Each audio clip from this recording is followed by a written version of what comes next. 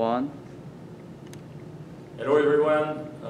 We're going to start with a case history at Pointe du Hoc in France, and then we'll continue our discussion on the shear strength of soils. So let me turn off the lights and then we'll look at the screen.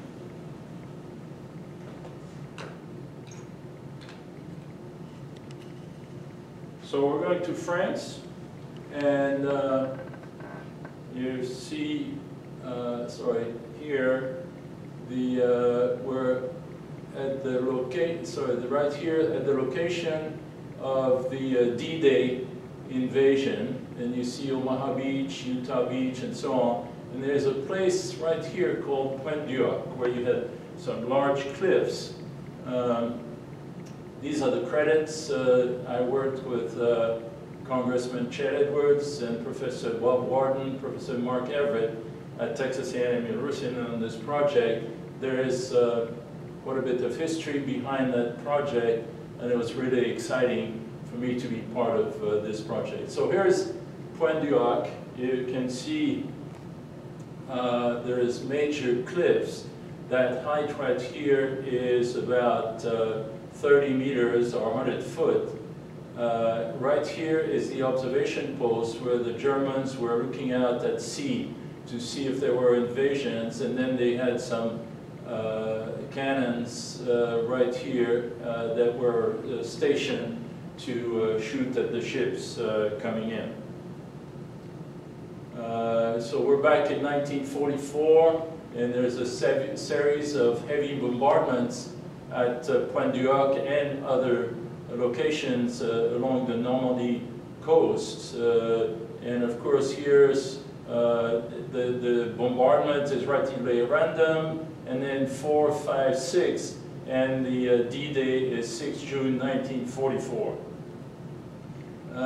You can see right here that the bombs created significant craters all over the land on Pointe du Hoc, including in on the beach, and some of them fell on the cliff edge, and that created an easier access for the rangers that came in, and General Earl Rudder, who later became president of Texas A&M University and had a huge impact on the progress of our university. General Earl Rudder and 225 rangers climbed those cliffs. I can tell you that, and only about 90 survived and made it to the top of those cliffs. I was asked to come and help. I'll describe the problem in a minute.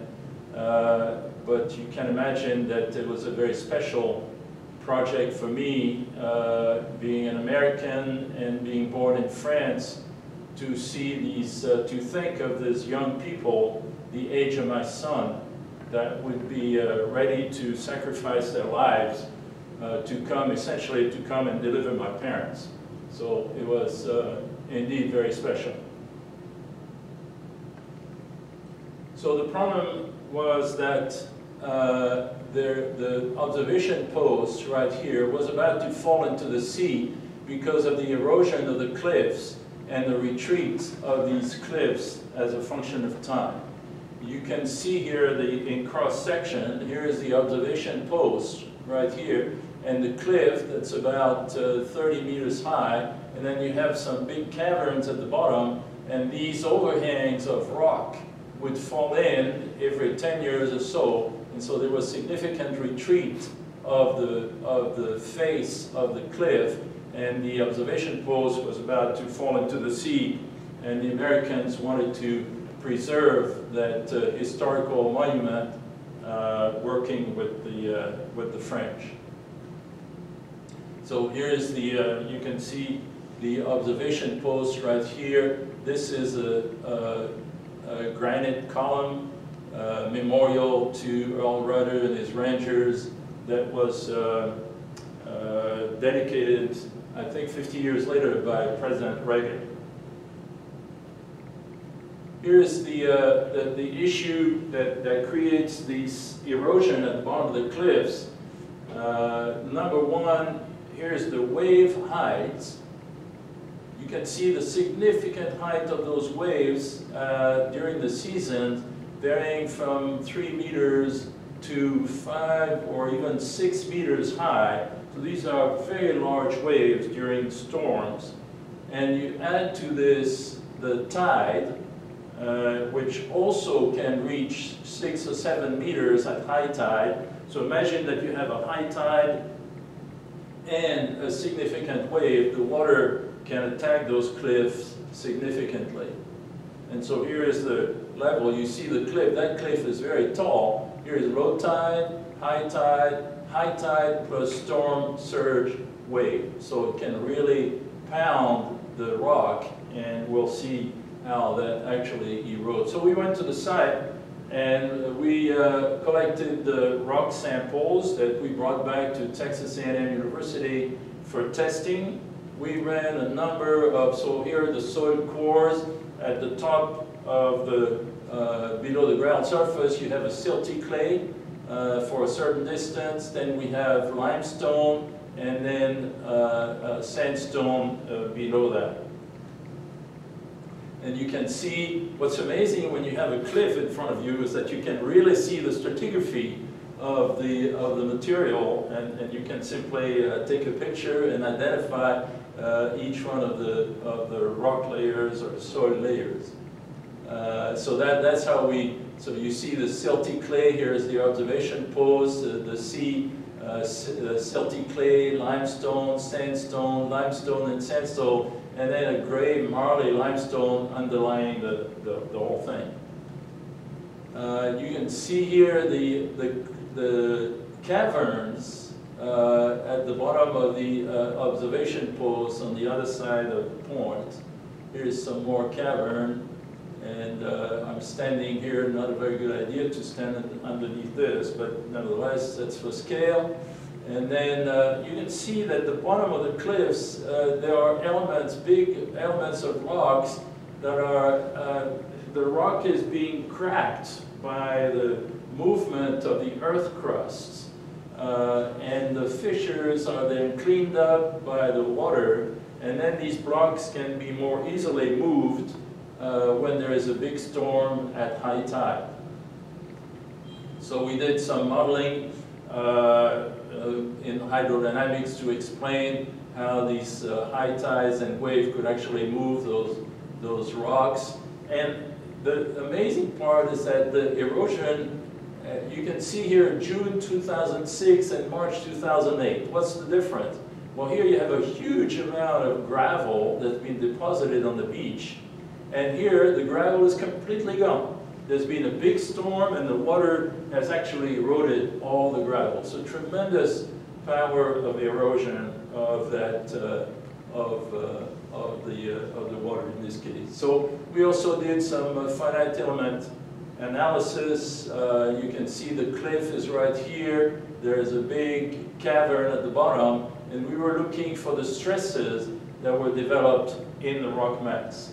And we showed what those stresses were, and essentially demonstrated that the rock was not strong enough.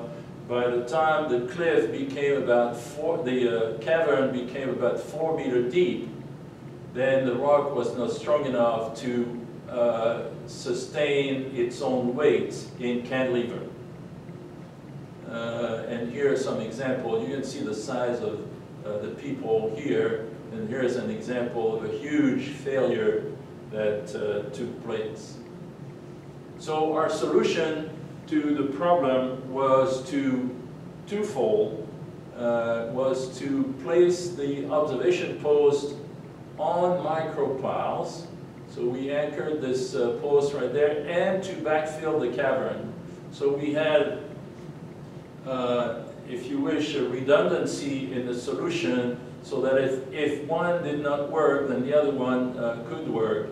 And that allowed us to feel pretty secure and comfortable with the solution we were proposing. And I remember, so I would have regular meetings with the you know, the hierarchy of the project, and General Hawkins was in Paris, and he asked me, he said, well, you know, you're proposing this fancy stuff here, how sure are you that it's going to work? And I said, well, you know, the probability is probably around 10 minus 3, so he said, no, wait a minute, no, tell me, tell me in real words what that means. And so I finally said, look, I have 2 children, and I wouldn't mind putting my 2 children in the observation post for the next 50 years once that solution is in place. He said, good, now you convinced me. and so we did this, and here is the, and it had to be aesthetic, because the French were pretty particular about making sure that, you know, whatever was done should be blending into the scenery. And so you see that this used to be a cavern, and it has been backfilled with rocks from the beach that resemble, and everything was done in a very elegant way. And then finally we solved that problem. And then because the observation post had been closed when it became too dangerous for the public to come and visit Pointe du Hoc, and so finally, after all this repair work, the observation post was reopened, and actually this ceremony is right on the top of the observation post by the Rudder Memorial Column, and it was quite a big deal. This is John Kerry. At the time, John Kerry was Secretary of State. And here we are with Chet Edwards right here, Congressman Chet Edwards, and the 2 daughters of Earl Rudder. So this was another example of a great cooperation between the United States and France. So again, very special project. Let me now get the lights back on, and then we'll get back on shear strength.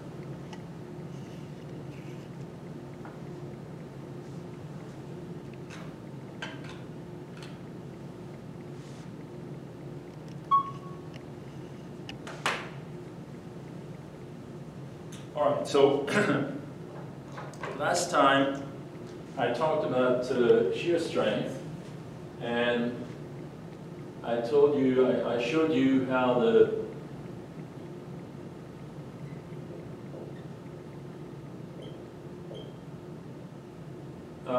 major equation, which is S equals C plus sigma minus alpha UW times tangent phi. Okay, where S is the shear strength of the soil, C is the effective stress cohesion, sigma is the total normal stress, and remember the one that I told you we're going to forget, on the plane of failure, on the plane of failure.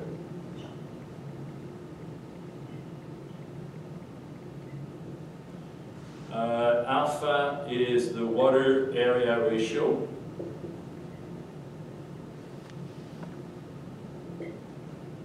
And UW is the water stress, often called pore pressure. And then phi is the effective stress, friction angle.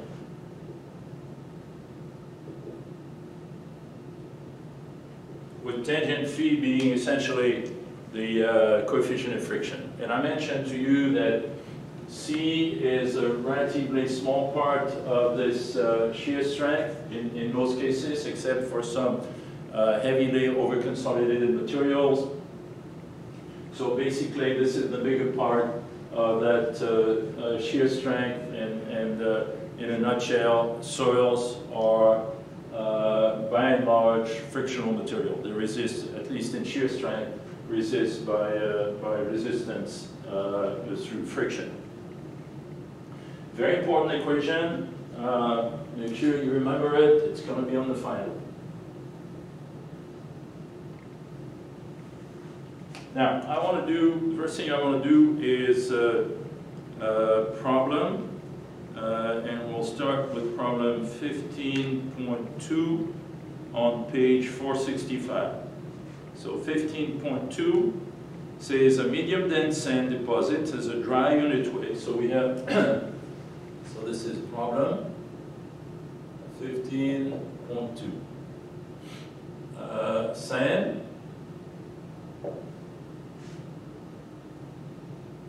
deposit has a unit weight, a dry unit weight, so gamma dry equals 17 kilonewton per cubic meter. This black pen doesn't work very well, does it? When you get back to blue. So this is ground surface. And what else do we have? Saturated unit weight, gamma saturated, is 20 kilonewton per cubic meter. Friction angle, 32 degrees.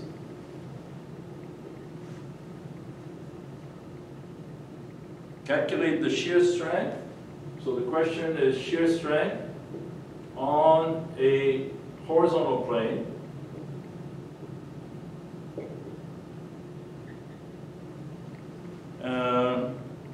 At a depth of 10 meters, at Z equal 10 meters. So you have the ground surface right here, and then 10 meters below, 10 meters, you consider a horizontal plane, and you want to know what the shear strength of the soil is on that horizontal plane. So to solve that problem, we have to write this equation. We say S equal C. Cohesion, it says sand right here. So sand has no cohesion, so that means 0 plus sigma total vertical stress. So it's sigma is this way because the plane of failure has been chosen as the horizontal plane. So the normal total stress on the plane of failure is perpendicular, so it's a vertical stress. And so sigma at 10 meters is, now it says in the first case, the groundwater level is much deeper than 10 meters and the sand has no water. Okay, so in the first case, the water level is deep and there is no water. So that means that I've got to use gamma dry, or 17 times 10. And then minus alpha UW, 0 because there's no water. Tangent, 32 degrees because that's the friction angle. So I did that and I got 106.2. 106.2 kilopascal. All right? First case. So that was when the water level, the water level was way deeper. Okay, that was case A. And then second case, the groundwater level is at the ground surface. So B, the water level rises to the ground surface. So in the case of B, I got to calculate the shear strength again. No cohesion, 0, plus the water has gone up all the way to the ground surface, so the material is saturated. I'm going to have to use gamma saturated. So I do 20 times 10 minus Alpha is the area ratio. Well, the whole thing is saturated, so the area ratio is 1 times the water stress. Water stress 10 meters down is hydrostatic stress, 10 times, and we're going to use 10 for the unit weight of water. Tangent, 32 degrees. Okay? So I did that, and I got S equal, I actually used 9.81 in there, 63.7 kilopascal. So first thing you see is that when the water rises, the shear strength decreases. And the reason for this is that the grains are not as heavy because there is buoyancy force. And because they're not as heavy, the friction is less, and therefore the shear strength is less. So every time you have, and when you do design, it's a good idea to consider that your water level is as high as you think it might ever get, so that you have a conservative estimate of the shear strength. C, third case, it says the groundwater level is at 12 meters and the sand is saturated by capillary action. So we're back to having the water level here at 12 meters, so below the plane where we are, but the material here is saturated by capillary action. So again, I do S equal 0, no cohesion. And then I have to calculate the vertical total stress at 10 meters, the plane of failure. The material is saturated by capillary action, so I got to use 20 times 10 minus area ratio. Again, saturated by capillary action, therefore the degree of saturation is 1 and alpha is equal to 1 times the water stress. So the water stress is 0 right here because we're on the level of the groundwater level. And if I plot, in this case, it's getting a bit complicated here, but you have hydrostatic stress below the groundwater level, and then the capillary action creates a negative stress all the way up to the ground surface, so that by the time I'm looking for what's happening, this distance here is 2 meters, because this is 10, and this right here for the third part of the problem was 12 meters. So I've got 2 meter difference between this level and this level where I'm calculating the shear strength, and therefore it's minus 2 times 10. So minus 2 times 10 times tangent 32 degrees. So I did that, and I found 137.2. 137.2 kPa. And now you see that when I compare this to this, when the water level goes down, and especially if the water goes into tension, as it does right here, then the shear strength increases. So no water, dry case, water rises to the top, and then water goes down, but the material stays saturated by capillary action. So this is one problem I wanted to go through with you. The second one is kind of a fun problem that is problem 15.1. So let's do 15.1. Problem 15.1.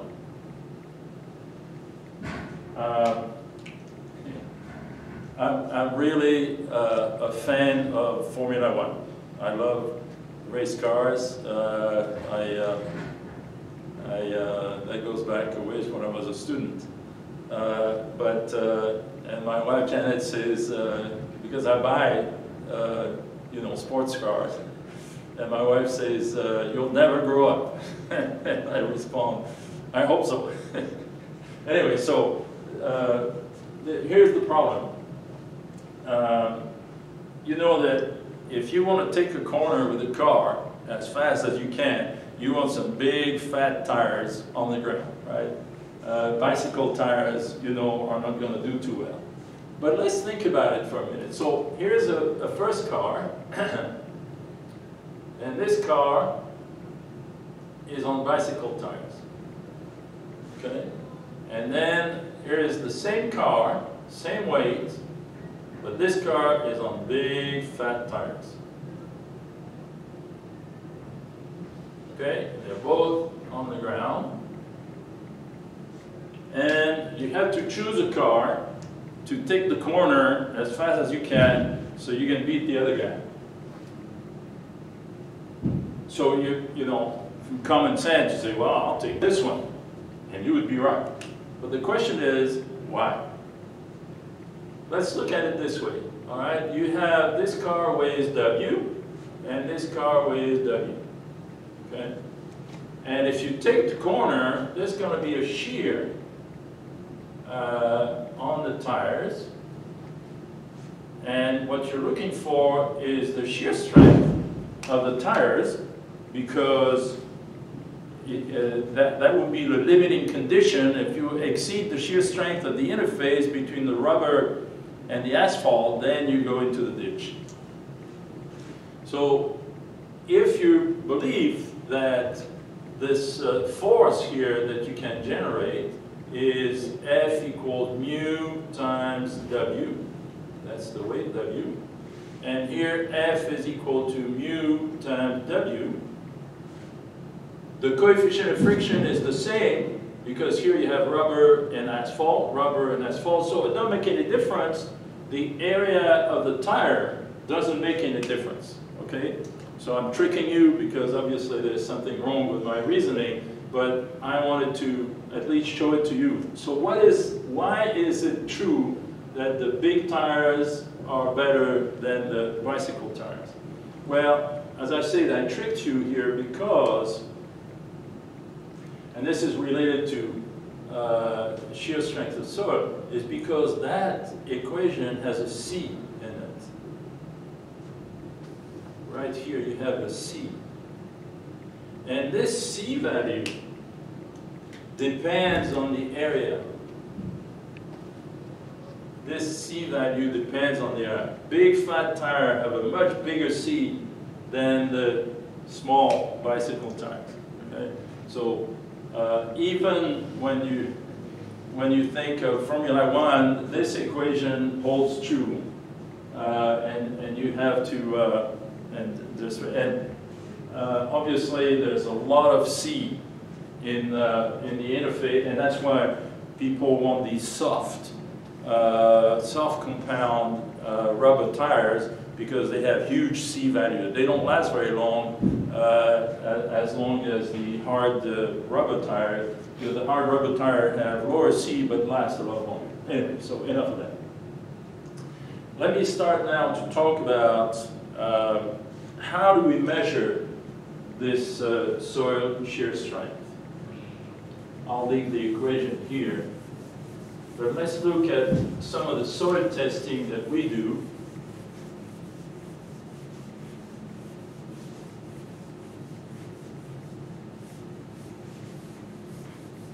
To be able to measure, because these are very important input to a lot of the design that we do. This controls the strength of the material, this controls bearing capacity of building, this controls stability of slope, stability of excavations, a lot of impact on many things that we do.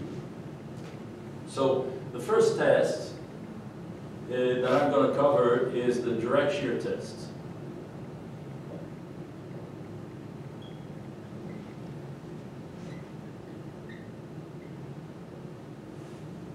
So direct shear test is a test where we take a sample of soil. This is about full scale, so it's about 75 millimeters in diameter and about 30 millimeters high. And then we apply vertical stress sigma. We place this sample into a box that is split. So you have the top of the box and the bottom of the box. And this is on rollers, basically. And then we push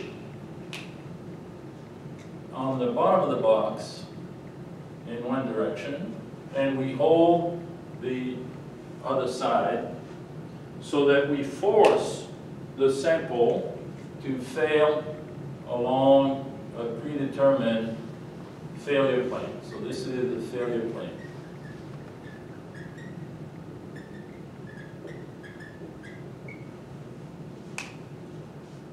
So this will be related to, so basically what we, so we have a force here that leads to the shear tau. And this thing deflects and gets into a position where this is right here. And this, well, sorry, I put it in the wrong direction. Let me correct this. So I have the top of the box here. I'm moving the bottom of the box. I'm holding the top of the box. So the bottom of the box will move over here. I'll exaggerate to be able to show you. And you have a movement here, which is delta y. And I run the test in such a way that, let me see if this works here. I run the test such that I'm going to measure tau, and I'm going to plot it versus delta y. So the curve, as I, first I place sigma, then I start pushing, and the curve, the stress, the shear stress increases, and then reaches a maximum. So that the shear strength, the S value here, is reached at that point. So this is going to be S. And this S corresponds to this sigma. Because if I increase sigma, I'm going to increase that value of S according to this equation, basic friction phenomenon. So that's what we do. And we have essentially two choices. We can, in this test, we do not, UW typically is not measured.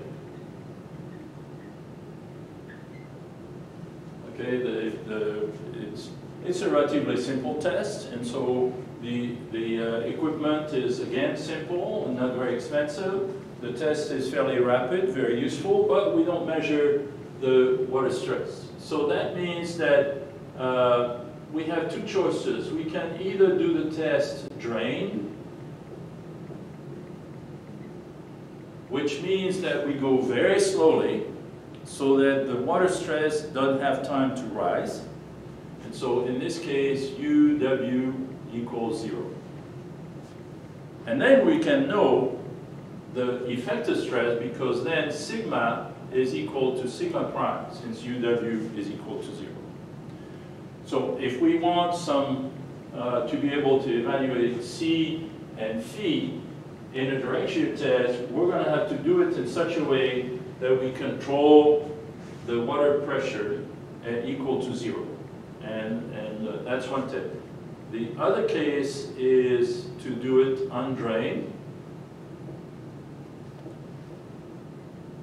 And if it's done undrained, that means quickly, we do the test in about 10 minutes. Then in this case, UW is unknown. And we simply get what we call the undrained shear strength. And we'll discuss later, we'll see that this undrained shear strength can actually be quite valuable. In other words, we cannot get the C and phi value, but we can get the S sub u, and this S sub u will turn out to be quite useful. For example, if you place a foundation on top of a clay, when you place the foundation and the clay is full of water, the water is going to go in compression, right? The water is pressurized and don't have time to drain because it's difficult to drain if the pores are quite small.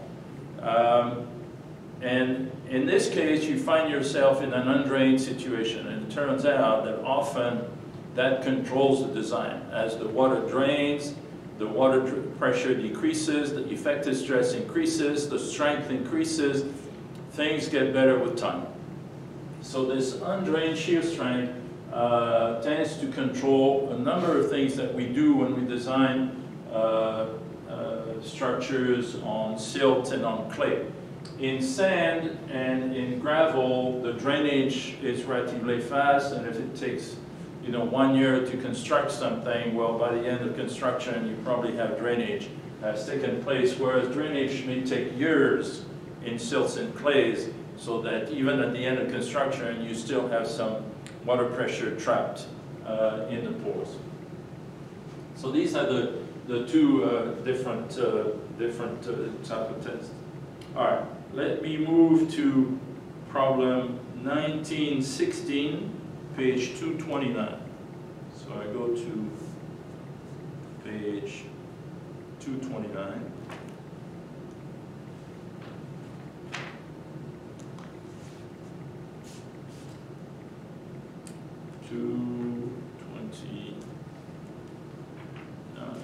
All right. It's a problem on the direct shear test.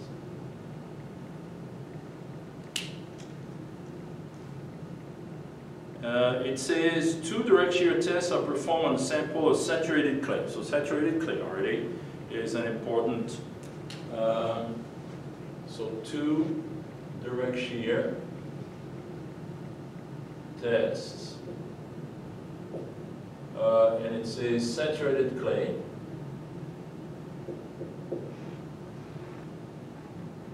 So again, this is problem 1916. Saturated clay. What else do we have? The tests are slow tests such that the water stress remains equal to 0. So that's, again, very helpful. UW equals 0. Drain test. Test number 1. So test number 1, we have some data here. Test 1, the normal, this is equal to N divided by the area. And it says that the normal load on the test, on the sample, is 300 Newton. The shear force is 250 Newtons. So shear force is this one here, shear force divided by area. What else do we have? The area, 0.01 meters squared. Degree of saturation is 100%. And as we stated, U is equal to 0. And then test number 2, we have N equal 600, T equal 400, A is the same. We still have a saturated soil and a drain test so that we don't have any water pressure. Okay, so this is the statement of the problem. So we need to find, the question is, find the C and phi of the soil. Okay, typical test results. And so we calculate for test 1, we will have sigma prime equals 300, and we'll do it in kilopascal. So I need 300 divided times 10 minus 3 to be in kilonewton, divided by the area, 0.01 square meter. So this is 30, right? Normal force. Where am I? Shear force, yes, sigma prime. So we're at 30 kPa. The shear strength is equal to 250 times 10 minus 3 divided by the area, 0.01, equals 25 kPa. For test 2, I repeat all this, sigma prime is equal to 600 times 10 minus 3 divided by 0.01 equals 60 kPa. And then S is going to be equal to 400 times 10 to the minus 3 divided by 0.01 equals 40 kPa.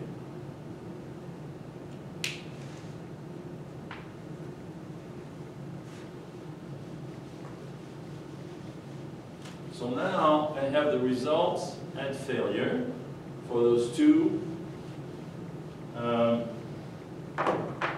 direct shear tests, and I can go here and plot the results on the shear versus effective stress set of axes. This is a set of axes where later on we'll talk about Mohr circle, traxel testing. So this is going to be a picture that you will see for a little while to come.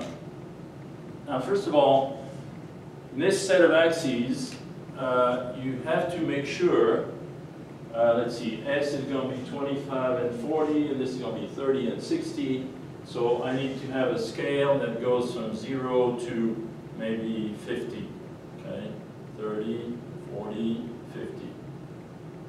10, 20, 30, 40, 50, okay?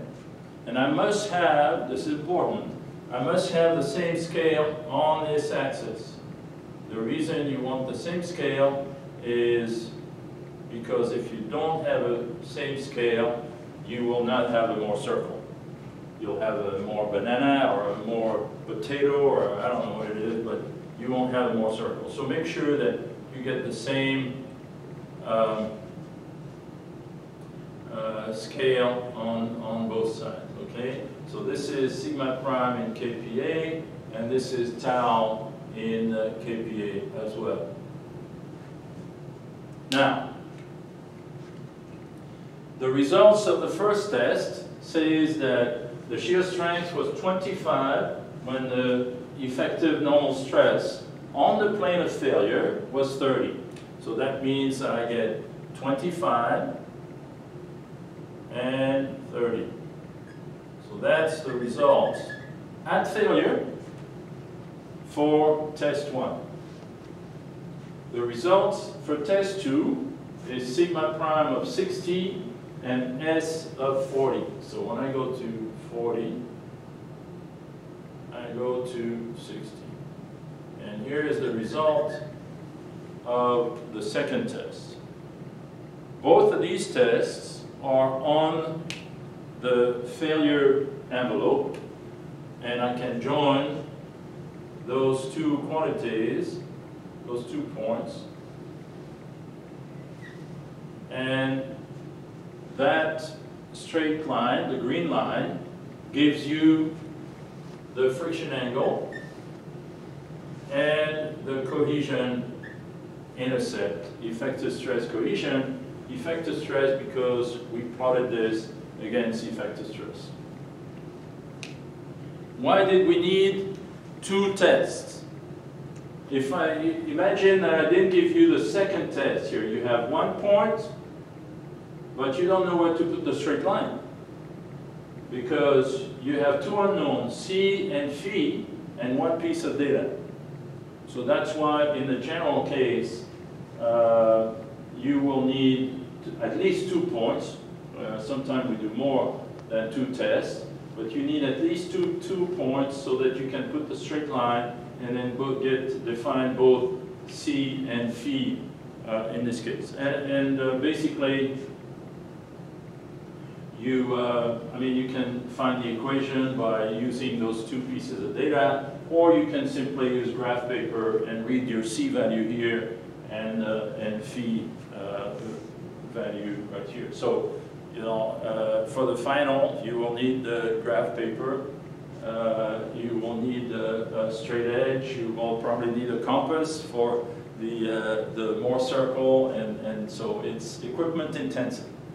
But that's the way it goes. All right, so this direct shear test is very convenient, relatively quick, and quite useful. It has limitations, and the limitations is that if you recall the curve that we get from this test, then here we have the movement. We don't have the shear strength. So this curve here, from which I get the shear strength, S. This curve does not give me, so it gives the shear strength,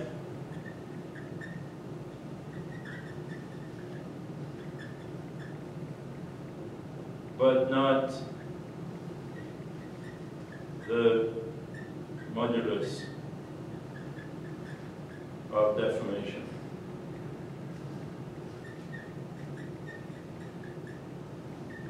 And that's a limitation of the test. In order to solve this limitation, people developed, after the development of the direct shear test, developed another test that I want to mention to you, and that's the simple shear test.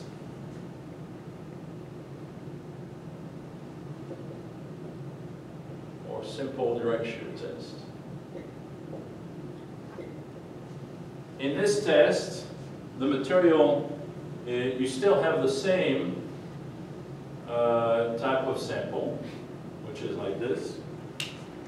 But instead of a split steel box on the outside, you have steel rings, or it can be a membrane.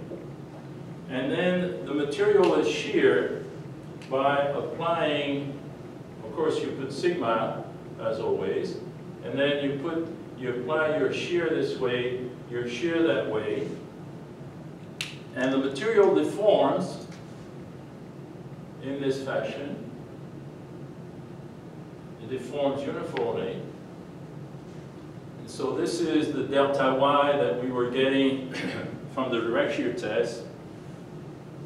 But now the element is deforming uniformly in shear, and if this is the height of the element, h, then gamma, for small strain definition, gamma is going to be delta Y over h, and I'm measuring tau. So now I can prepare the curve tau versus gamma, and then when I draw the curve of tau versus gamma, then I can get that slope here, which will be the shear modulus of the surface. So that's one advantage. The equipment is more complicated, not as common, but it does solve this limitation of the direct shear test.